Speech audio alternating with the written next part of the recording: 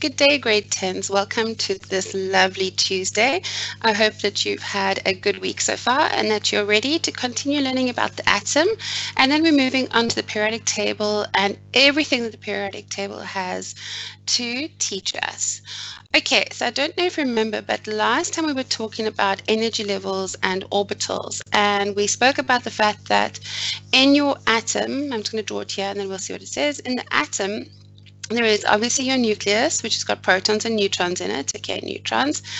And then you have energy levels, okay, and energy levels have got your electrons in. And remember these energy levels, well, if you want to think of it, there's orbitals, okay? And what happens is we said that there were different orbitals around the atoms. And in fact, I'm going to erase this and start again because I actually want to show you something. So you've got your nucleus. Let's just call it N for nucleus, okay? And a proton, why not? Okay, now the first energy level is made up of only one s orbital. Remember in the last lesson we said that the s orbital was spherical. So here we go, and remember we said it was basically a broad area where we were round about you are most likely to find your electrons. So it's not a specific line, and it's a space it's an area in space, and on top of that, it is not 2D, it's three-dimensional. So you got to think sphere, but obviously I can't draw three-dimensional, so you guys have to think about it, okay? Then we've got the next energy level, and the next energy level is made up of an s orbital, which we're going to draw here like this, okay? S orbital. I know, I'm sorry, my drawing's already bad.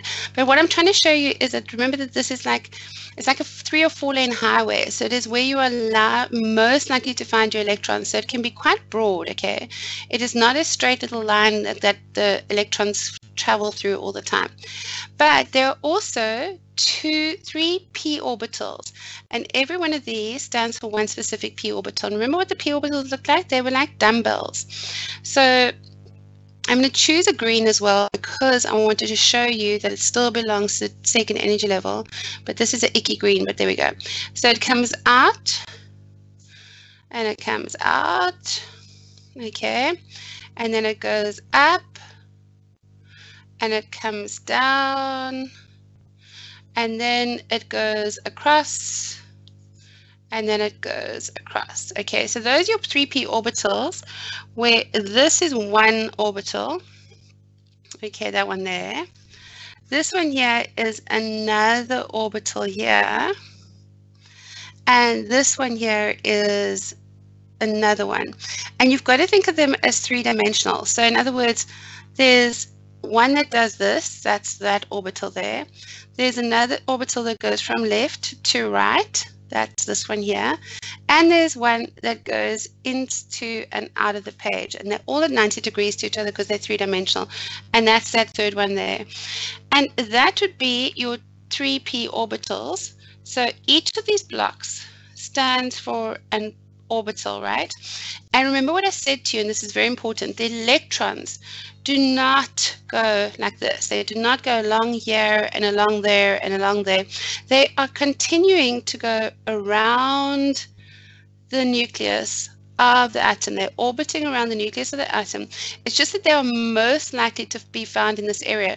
So what's pretty cool about this, and I'm going to draw it in blue, is if we had an electron that was in, for example, this orbital here, this one here, or this half of the orbital, okay, right?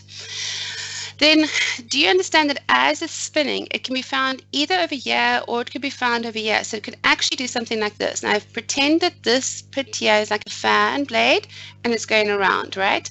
So it could go, the electron could go like this. Oh, darn it. It could go like this, and then it could go like that, and then it can come out, and then it can go right in and then come out, and then in, and so on. It keeps going around. Obviously, it doesn't usually do this, and where it's most likely to be found is out here. That's why these are bulbous shaped. But that is what we learned about in the last lesson.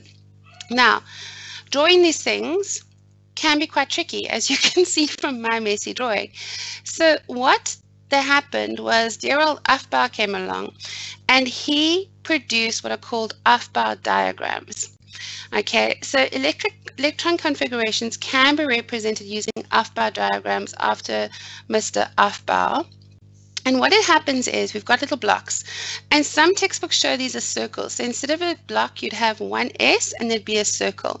It doesn't matter whether you draw blocks or circles, it's the same thing. Basically, we're saying that in here are going to, that represents one orbital. Okay, that represents one orbital. Arrows are drawn in the blocks or circles to represent the electrons of the atom. Okay, the first energy level has only got one s orbital. Then the second energy level's got a 2s and a 2p. The third energy level's got 3s, 3p. And then you don't have to worry about 3D. We're not going to do 3D. So you only go as far as 4s, in fact, because of calcium. 4s2 is as far as we go.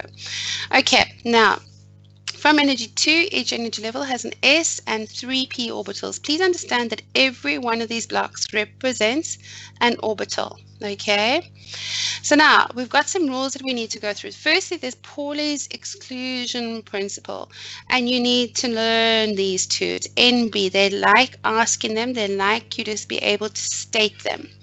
And it says an orbital can contain a maximum of 2 electrons, provided they spin in the opposite directions. Okay, so they have to be spinning in the opposite direction. So in other words, they're spinning on their own axes. So this electron, if it's spinning like this, and there is a nucleus, and here it's going around, it can have another electron on this side as long as it's spinning in the opposite direction. So it has to be spinning in the opposite direction. And the reason it has to be spinning in the opposite direction, just let me check this, that's going that way, that's actually the wrong way. That way, it's going to be going that way. Because by the time no, I was right the first time. Sorry, the reason it has to be spinning in the opposite direction is because it balances out the forces on it. If it doesn't spin in the opposite direction, then basically you are, I'm just trying, oh, no, I'm right. It has to be spinning like this. Okay, because if it's spinning in the opposite direction, it balances out the forces on the 2 electrons. If there's spin in the same direction, this actually causes the orbital to wobble. So that can't happen, okay? So it just naturally doesn't happen. So Pauli's exclusion principle says that we would always find a maximum of 2 electrons in an orbital, but that only happens if they spin in opposite directions. And Hund's rule says no pairing of electrons will take place in p orbitals before all the orbitals contain at least one unpaired electron.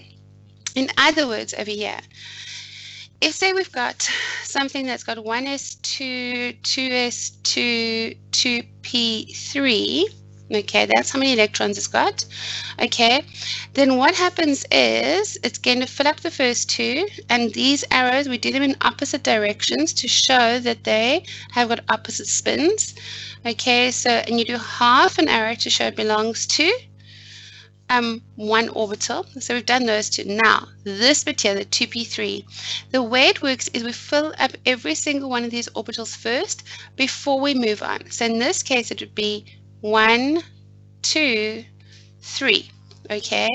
If this was 2p4, we now go back to the first one and fill it up. Okay. So you first fill up all the others, okay? No pairing of electrons will take place in p orbitals before all the orbitals contain at least one unpaired electron. So that's how it shares the electrons, okay? So let's talk about how to draw the off-bar diagrams. First, you need to determine the number of electrons the atom has. You fill the s orbital, the first energy level with the first 2 electrons. Then you fill the s orbital, the second energy level with the next 2. Then you put 1 electron in each of the 3p, etc., and then you go on. Right, so let's look at an example. We're going to do silicon. We're going to play with silicon. Now, first of all, what you guys need to know is that silicon's symbol is Si, okay? So we need to find Si. Now, I'm just going to change color so you can see what I'm doing. So this is Si. So do you see it is in 1, 2, 3. It is in period 3, and it is in group 1, 2, 3, 4. It's in group 4. Okay, we could also say, do you agree that it's got, how many electrons does it have? Okay, do you see that it's got 14 electrons? 14 electrons, because this number here tells us the number of electrons, the top number at the top. Okay, top number at the top.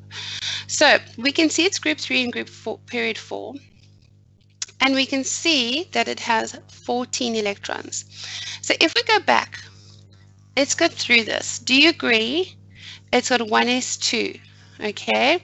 If we have to build it up, it's got 2 electrons in the first energy level, and the first energy level is only made up of one s orbital, right?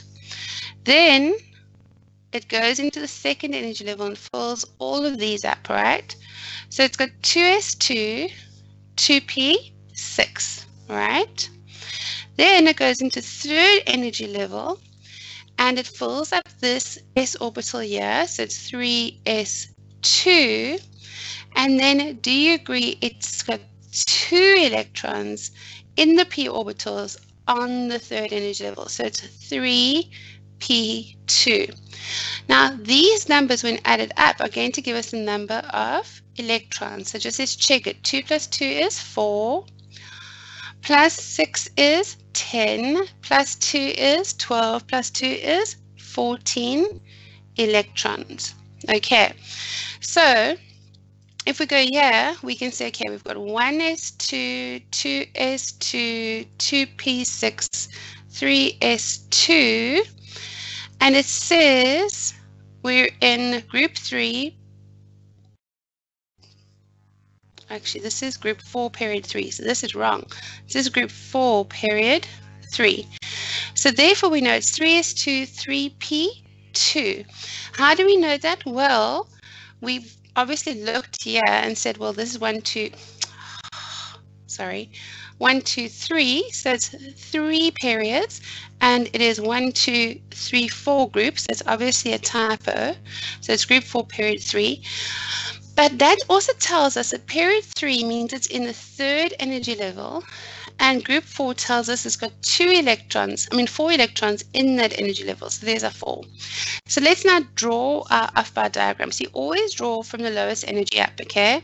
So we draw 1s2, 2s2, and guys, you need to be drawing these with a pencil and a ruler. I don't have the facility of a ruler on the software, and obviously it'd be stupid for me to try and draw with a pencil. So you guys need to be drawing this nice and neatly with a ruler and a pencil. We then have 3s2,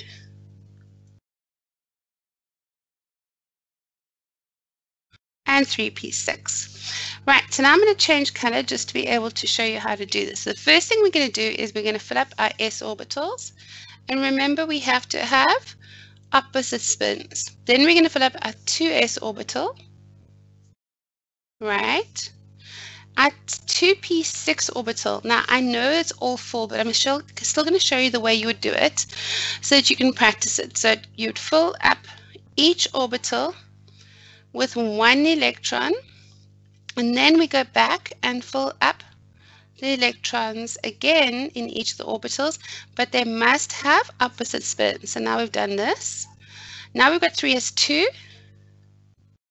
and finally we've got 3p2, which is going to be 1, 2. Okay, so although actually that's supposed to be a 2 there. So basically what we're saying is that we've got 2 electrons in the 3p6 level, so but it's actually 2 electrons, that's it. So that is how you would draw your off-bar diagram. Let's try another one. Let's try calcium. So again, I'm going to change color so you can see what I'm doing. And we can see, oh look, I'm here. There is calcium. So how many periods? It's 1, 2, 3, 4. So that is 4 periods, right? And how many groups it is? 2 groups. Okay, so that is group 2, period 4. Okay, now, okay, if that's the case, and if we look at calcium, we see we got 20 electrons. So we want to get to period 4, which is level 4, energy level 4. Okay, so we know the first energy level is made up of 1 s2 orbitals. Okay, it's 2 electrons in that. Then you've got 2s2. Oopsie. Then you got 2p6. Then you got 3s2. Let's look into why it's doing that. And then we got 3p6. And then we got 4s2. Okay. Now, you can see I've already filled in the first 2 electrons in that. If I count these up, 2 and 2 is 4 and 6 is 10, and that becomes 12, that is 18, that's 20. So if I'm going to actually fill up all these electrons to get to calcium.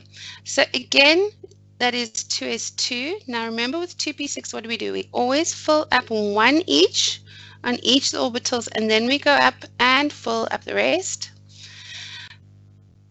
The s orbital is easy. Then we go back with the p orbital. We go 1, 2, 3, and then back 4, 5, and 6. And then obviously the s orbital is nice and easy. Now you guys might be saying, well, you knew it was going to look like this because it was all full, so why did you have to draw it 1, 1, 1 and then fill it up? Because it's good practice, grade 10s, because you're going to get questions where you won't have a beautiful thing like this, and it might be halfway through, it might be 3p5, in which case you go 1, 2, 3, 4, and 5, okay? So you need to know how to do these things. If I gave you 3p4 and you drew it like this, and you went 1, 2, 3, 4, I would immediately know that you didn't know what you're talking about. So this is why I say it is good to practice, to show you, to make sure that you understand how to draw these. Okay, so now let's talk about the periodic table. First of all, a little bit of history. There's this dude. He was a Russian dude by the name of Dmitry Mendeleev. Now, it totally depends on which textbook you read as to how his name is spelt. But in 1869, Dmitry Mendeleev, who, like I said, was a Russian physicist or scientist, because he worked with chemicals as well, was struggling with the layout of different atoms. And what he did was actually quite clever. What he did was he took all the atoms or the elements that they knew about so far, and he wrote down the information they knew about it, and then he cut out the cards and he effectively played the equivalent of patience with it. And I know if you didn't, I'm sure you guys know the game Patience, when you rank cards, like you'll go king, queen, jack, 10, etc., etc. So what he did was he played with cards and he came up with this type of layout. Okay, and it kind of looks like it could work because there's magnesium, aluminum, silicon, phosphorus, sulfur, etc. So he's got some idea of what is going on with the periodic table. And you see he's got a hydrogen here by itself because he knows it's a little bit special and everything. But there are gaps, and it's not quite the periodic table we know today. And the reason for that is because there were a whole bunch of elements, or quite a few elements, that they didn't have the information of, okay? And you can actually see that over here, interestingly, he actually predicted that they would find elements with an atomic mass of 68 and one of 70. So he predicted it, and he even predicted their nature. And when they found these elements, when they discovered them, he was almost 100% spot on. He actually predicted almost very, very accurately what the nature of these elements would be, how they would bond, how they would react, etc., etc. Today, we have the modern periodic table, which is what we use. Now, you guys won't obviously have a colorful one in your exams, or you might have them in the classroom, but not in your notes, okay? So let's just talk about this periodic table, and then we will go through the arrangements, okay? So first of all, you need to know how they label it. Obviously, you've got these letters here, the H and the Li and the Be and everything are the symbols for the different elements. So a lot of this you already know, so that's hydrogen, lithium, beryllium, etc., etc. Okay, I'm not going through that with you. You guys can always look them up, and I'm sure your class teacher is going to make you learn at least up to the end of calcium, and then some other random elements within the periodic table. What you do need to know is the name of certain groups. So for example, and again you should know this, this group here are the noble gases, and they're the noble gases because they have got complete outer electron energy shells, and therefore they don't react with anything else. Then we've got these here, which are called the alkali metals. Okay, they're called the alkali metals because when they dissolve in water, they form an alkali solution. And these ones here are called the alkali earth metals. And they do exactly the same thing. When in solution, they form alkalis, okay? But the reason we call them alkali earth metals is because these are the metals that are found in the Earth's crust. Okay, group 7 are called the halogens. Okay, and the last thing we need to worry about now are these things here, which are called the transition elements, or sometimes the transition metals.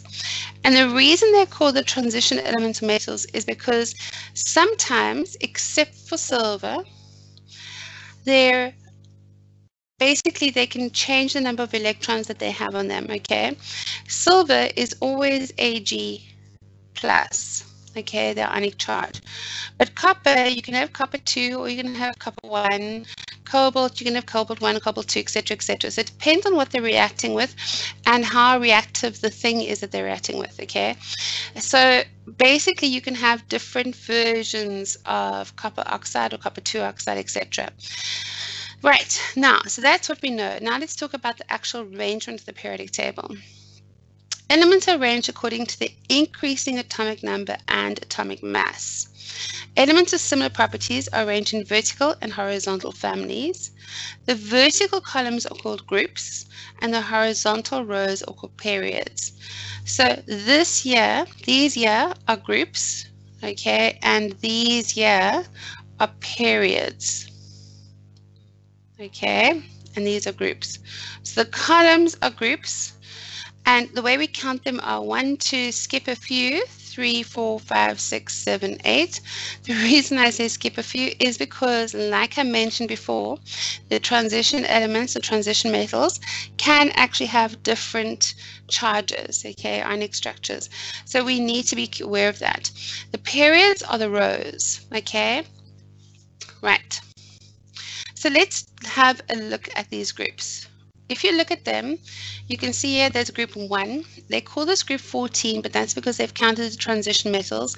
So I'm going to call this group 4 for what we know it as. This is group 7. And this is group 8. So as far as we're concerned, these are the noble gases. These are the halogens. And this is group 4, which are actually very important group. Okay, so if you look here, do you see that all the elements in the same group have the same number of valence electrons? Here's 1 electron, 1 electron, 1 electron. Okay, group 4 has got 1, 2, 3, 4. Silicon, 1, 2, 3, 4. And group 7 is going to have 1, 2, 3, 4, 5, 6, 7, and so on and so on. So every element in the same group has the same number of valence electrons. And these valence electrons are basically the electrons in the outer energy level. And they're the ones that actually get removed or transferred for bonding. So group 1 atoms are going to have 1 valence electron, group 4 is going to have 4, 7 is going to have 7, and 8 is obviously 8. Okay, now let's talk about the period. The period are the rows. So each period tells us that we've reached a new energy level or shell. Okay, so this is period 1, hydrogen, helium, period 2, period 3. Okay, so we've just said that the period is obviously the energy level. Okay, so if you look here, do you see that period 1 is going to have 1 energy level? Period 2 has got 2 energy levels, and period 3 has got 3 energy levels. Okay, so now the periodicity and density trends. Okay, now grade 10s, this section is a bit tedious, it's a bit tiring, it's not fun and exciting, it's not like you're going to blow up anything in this section, I'm sorry to say, but it is an incredibly important section, and I guarantee they will ask you questions on it. And it actually will help you. And if you can actually get to grips with it, it will really help you, not just this year, but in grade 11 and grade 12. Okay, so periodic, sorry, periodic means recurring at regular intervals, okay? So what they mean is when they call it a periodic table, they mean that the atoms are arranged in a table in a manner that recurs or repeats regularly. Recurs or repeats regularly. We know that each element in the group has the same number of valence electrons because we've shown you that. Okay, let's just go up again. Remember we said in a group we've got the same number of valence electrons, okay? So if you've got the same number of valence electrons, it means you've got similar properties. And this is why we have trends in the periodic table. And trends in this case mean like patterns. Okay, so trends in the periodic table mean patterns. So first of all, you need to be able to identify the metals, non-metals, and metalloids within the periodic table. So everything basically on the left-hand side of the periodic table, as well as all the lanthanides and actinides, are metals. And everything on the right, as well as hydrogen, are non-metals. And then there's these special atoms that are between the metals and non-metals, which are called metalloids. Okay, and what's special about the metalloids is that they have both metallic and non-metallic structures and properties. So now, density. Density is defined as the mass divided by the volume. Okay, density is defined as mass divided by volume. So I often use this picture when I'm describing density because it kind of gives you an idea of what is more dense or less dense than other things.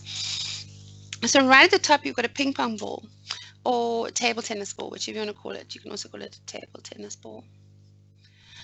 And the thing with it is that it is made of plastic, but it is filled with air. So for that reason, it has the least amount of mass per unit volume, and that's what this density means. It's how heavy it is divided by how much space it takes up, okay?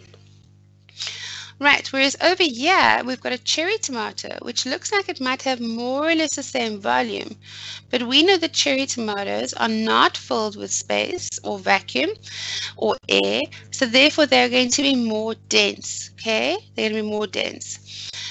If you look over here, you got a bolt, okay? A bolt or a screw or whatever you want to call it. This is metallic, and you can see that it actually has gone all the way down to the bottom. And that's because its mass is very high compared to its volume, and therefore it has a very big density. So the smaller the density, the higher it floats. Okay, the higher it floats. So less dense things are obviously going to float on more dense things, okay? So down here, honey is, except for the bolt, honey is the most dense, whereas lamp oil or rubbing oil or water are less dense, okay? So basically, remember that density is your mass divided by your volume. So it's by how heavy it is divided by how much space it takes up. Now, you see density trends across the periodic table, and that's what we need to talk about, and this is why we mentioned density in the first place. So if you look at this trend, what they've done is someone has gone and looked at your period 2. Period 2, that's your second row in your periodic table, your second row, okay? And what they did was that they looked at lithium, beryllium, and boron, okay? Lithium, beryllium, and boron. And they measure the density. And you can see that the density of the metal elements increase as we move across period 2. So as we move across the period, the density increases. So here's your lithium, here's your beryllium, and here's your boron. Now let's think about why do you think this would happen? Here's your lithium, here's your beryllium, and here's your boron. Do you agree over here we've got 2 electrons on the inner energy level and 1 on the outside? Here we've got 2 and 2, and here we've got 2 and 3, right? But let's look at the number of neutrons and protons. Yeah, we've got 3 neutrons and we've got 3 protons. That's for lithium. For beryllium, we've got 1, 2, 3, 4, 5. So we've got 5 neutrons and 2, 3, 4. 4 protons. Okay. Yeah, we've got 1, 2, 3, 4, 5, 6. 6 neutrons, and we've got 1, 2, 3, 4, 5 protons. So, and do you see that the space that they're taking up is more or less the same? Now remember, density equals mass over volume. And the mass from the atoms all come from the nucleus. So do you see that this has got a mass of, say, 6 units, this is a mass of 9 units, and this is a mass of 11 units.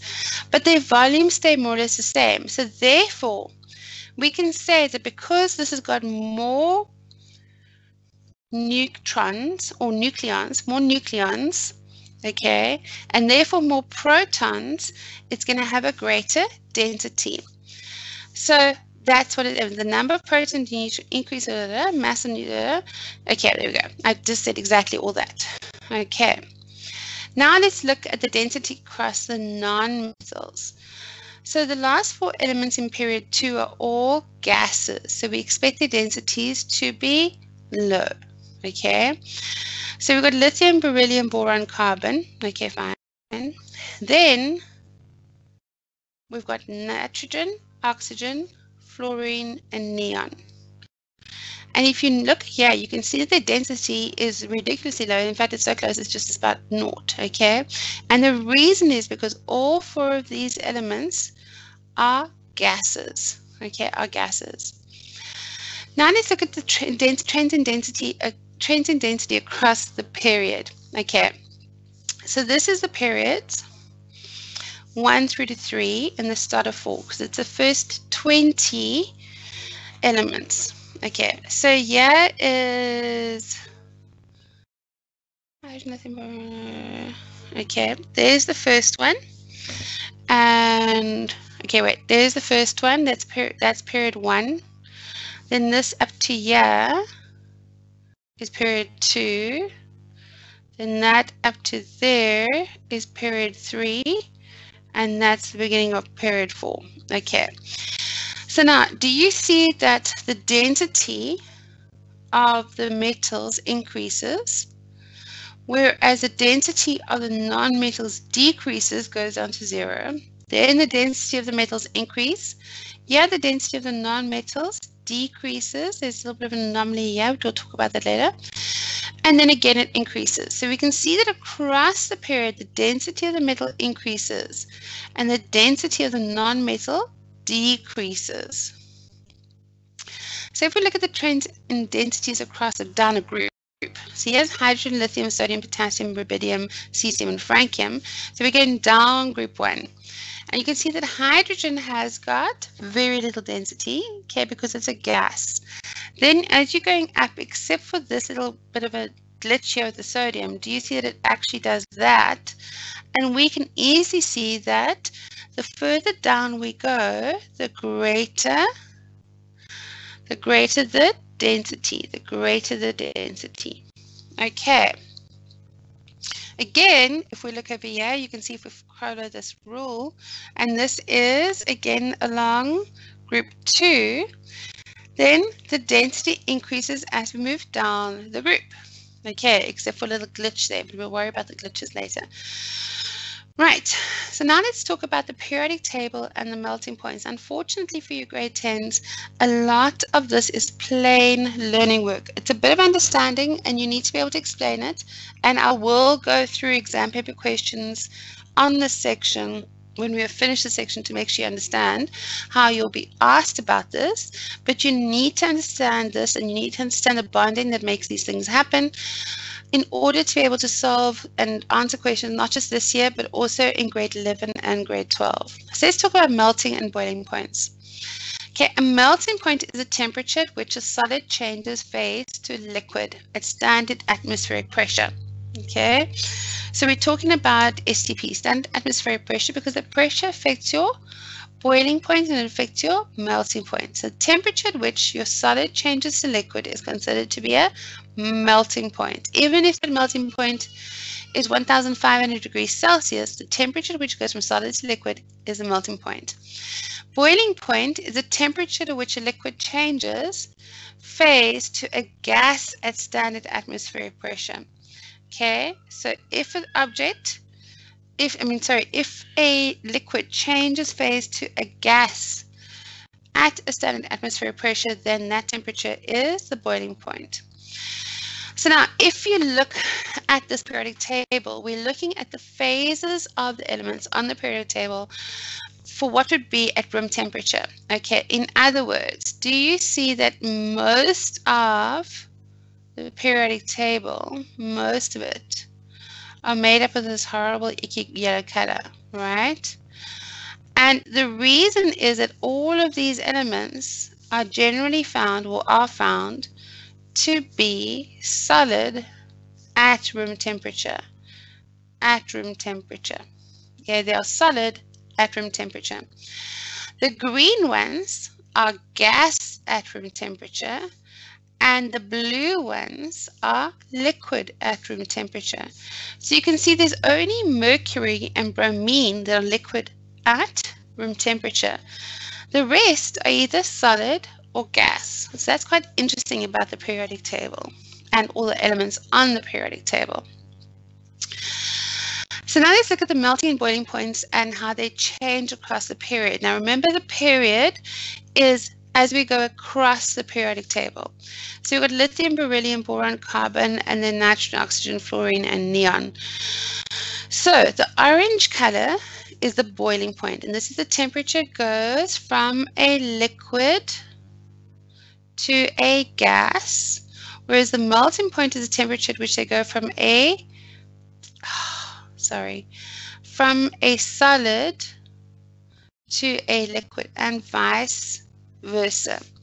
Okay, and you can see that they both, this is the melting point and it increases, and the boiling points increase. So both the melting and boiling points increase from lithium all the way to carbon in across period 2. Now let's talk about that. Your gases in period 2 are nitrogen, oxygen, fluorine, and neon. Okay, those are your gases in period 2. Let's just go back up for a second. So you can see you've got lithium, beryllium, boron, carbon. Up to this point here, the melting points and boiling points go up. These have their own little thing going on, and these are your gases. Okay, so let's have a look. Nitrogen, oxygen, fluorine, and neon are all gases at room temperature. So that means they have melting points below 0 degrees Celsius. So we have to have a decrease in melting points from nitrogen to neon because of the way these molecules are arranged and their bonding abilities. So nitrogen has a temperature of minus 1001 degrees, is a temperature at which it changes from a liquid to a gas. Okay. Similarly, oxygen, okay, it changes from a gas to liquid at minus 218.3, fluorine minus 200, but neon is minus 248.5 degrees, and that is because it is a noble gas. Right. Now let's look at period 3. So you can see period 3 has got a very similar trend, okay? It's going up, okay? And then the last 4, well, the last 2 definitely there is negligible, but phosphorus and sulfur have some bit of energy required, okay? And the temperature changes as positive in temperatures. Right. Period 2 and period 3. So let's compare period 2 and period 3. Yeah, you've got lithium, beryllium, boron, carbon, and yeah, you've got sodium, magnesium, and aluminium, and silicon. So we can see that the non-metals have a much lower boiling point and melting point than the metals. Okay, so even though carbon is considered to be both a metal and a non-metal, in the sense that it can act as both a conductive electricity and a non-conductive electricity, or it has properties of both. Basically it's a metalloid, but not really. Okay, whereas silicon is definitely a metalloid. But do you see that they still have very high values, and that's because there's strong bonds between them. So the metals basically have got nice high boiling points and melting points, similarly over here. But yeah, you've got a metalloid, whoopsie, and that has got a high energy requirement for breaking and forming a liquid at room temperature. And the reason is because of the fact that they have very strong bonds between the atoms. And yeah, you can see that these are nonmetals and these are nonmetals, and they have got much lower boiling and melting points. Right, now let's look at the groups. And remember, the groups are as we go up or down the periodic table. And in this case, this is group 1. So if we look at this, we can see this is the boiling point and this is the melting point. And you can see the boiling point actually decreases as we go down the periodic table. Okay, the boiling point decreases as well as the melting point. Okay, and why is that? Well, if you think about it, the boiling point and melting point are the temperatures at which substances change from a solid to liquid or liquid to gas. So in other words, it's the temperatures at which they're easier to break up. Okay, and the reason for this is because cesium has got much freer electrons in the outer energy shell than lithium. So the further you go down, the bigger the atom, the more easy it is to extract electrons from it. Okay, right, so summary. The melting point of nonmetals is much lower than metals. Okay, the melting points of nonmetals much lower than metals. The melting points increase for metals as we move along the period, but decrease for nonmetals. And the melting points increase as we move down the periodic table. Right, grade 10s, I think that's enough about the periodic table for today. We can carry on next time I see you, which I think is on Thursday. Please, please, please make sure you understand this. And I know it's tedious, but please go learn the stuff, because if you understand this now and you understand how the periodic table works, there's so much information that we can glean from the periodic table, which means we don't actually have to go learn it for the exams. We can just, if we understand what's going on in the periodic table, we can use that information to help us solve all our chemical problems. Well, not all, but a lot of our chemical problems. Right, okay, that's enough for today. Have a great day.